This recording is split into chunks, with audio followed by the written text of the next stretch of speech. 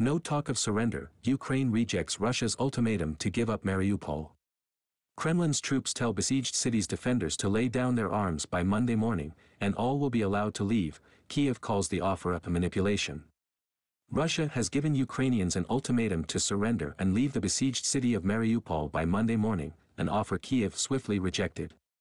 Moscow's defense ministry said it will open humanitarian corridors to allow non-armed civilians and personnel to escape the bombarded city between 10 a.m. and 5 p.m. on Monday if Ukrainian troops lay down their arms.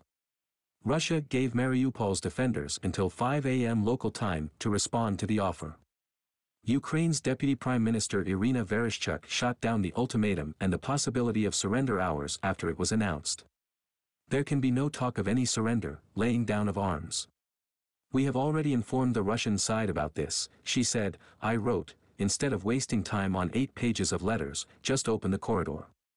Previous bids to allow residents to evacuate Mariupol and other Ukrainian cities have failed or have been only partially successful, with Russian bombardments continuing as civilians sought to flee.